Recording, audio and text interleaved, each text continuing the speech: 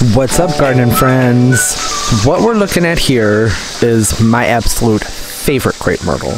And this particular crepe myrtle is the Pink Velour Crape Myrtle, Lagerstroemia indica Whit III. It's a hybrid. Those flowers. This crepe myrtle, the Pink Velour, has some of the prettiest flowers that I've seen on a really super hardy crepe myrtle. Where I live, a crepe myrtle being hardy is super important. The Pink Velour Crape Myrtle has an upright growing habit. Crepe myrtles tend to have 3 different growing habits, just like both shrubs generally have 3 different types of growing habits. And trees, you'll have kind of a mounding, low growing plant.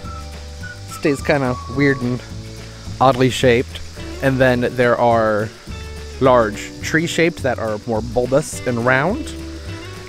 And then you have vase-shaped, and in this situation it's just referred to as upright. There's so much you can do with the vase shape. You can put them in corners. They do really well framing things. You can have one on 2 separate sides of a walkway or an entryway. Vase-shaped plants really give a great structure. So just some quick information about the Pink Velour Crape Myrtle. You need to keep them well watered the first year.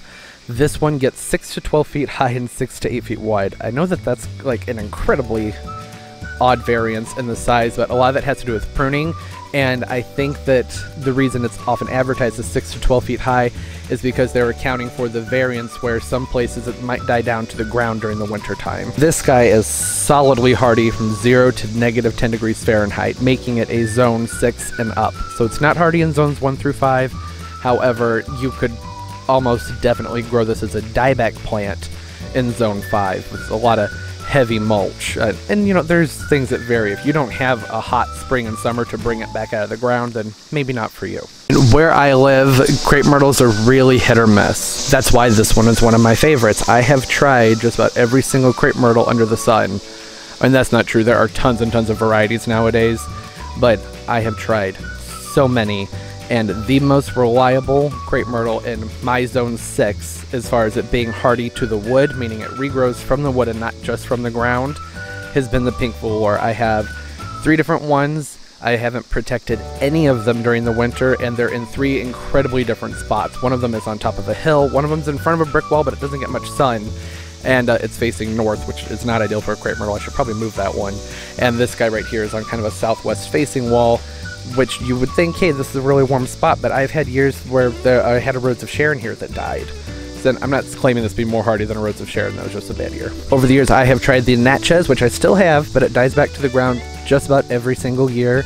I've tried the Red Dynamite, the Red Rocket, the Tuscaroo, the Tonto, the Sioux, the Muskegee, Catawba. I think there's one called like Majestic or something like that. I don't know. I've tried so many.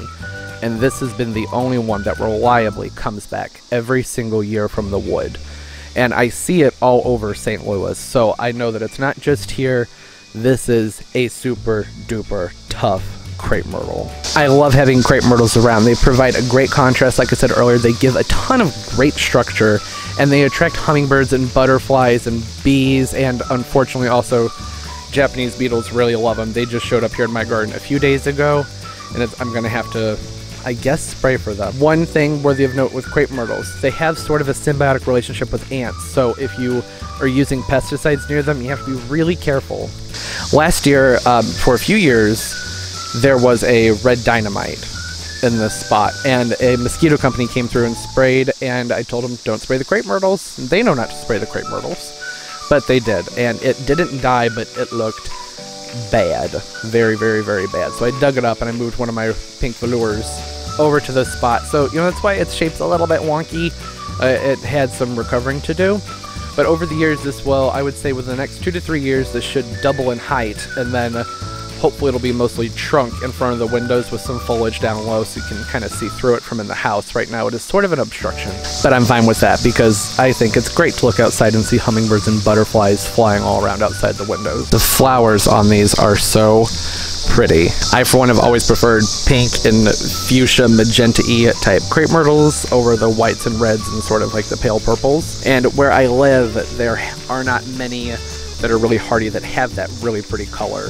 You may also notice the Pink Velour has darker foliage, especially in the springtime when they start to regrow from the wood. The new growth really does have a reddish hint to it. See, even the buds have this nice bronze color to them. The flowers seem to be fairly long-lived. Right now they're pretty short for me because the Japanese beetles just came in, they started munching on them, so I need to get down to getting rid of those today. Typically you can expect these to bloom for you summer and fall.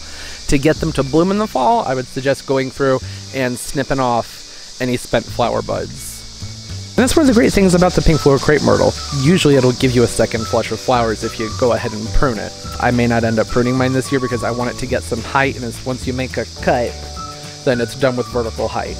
So it'll get some growth in the years forward, but I want this to get more trunk on it before I start doing that. But with the lower branches, I'm going to go ahead and give those a prune. Okay, so those are all the reasons why the Pink Velour is my favorite for being a hardy crepe myrtle, because it's just so reliably cold hardy and it's beautiful. If you live in zones 7B, 8, and south, you don't really have to worry that much about the cold hardiness of your crepe myrtles. Even in zone 7A, probably not that big of a deal. That 5 to 10 degree difference, man, you just don't see a ton of crepe myrtles where I live, but you're starting to see more and more as they're becoming hybridized and there's more hardy varieties around, which I think is just amazing. Alright everybody, that's going to do it for today's video. Don't forget to like and subscribe if you already haven't. I try and upload multiple times a week. Let me know what you think of this crepe myrtle, if you've grown it, what crepe myrtles you really like. I know my personal favorites are probably the Miami Pink and the Tonto, but they just don't grow that great here. Tontos are okay, but the Tonto looks very similar to the Pink Velour. Thanks for watching. Hope you're doing well and keep on growing. Bye-bye.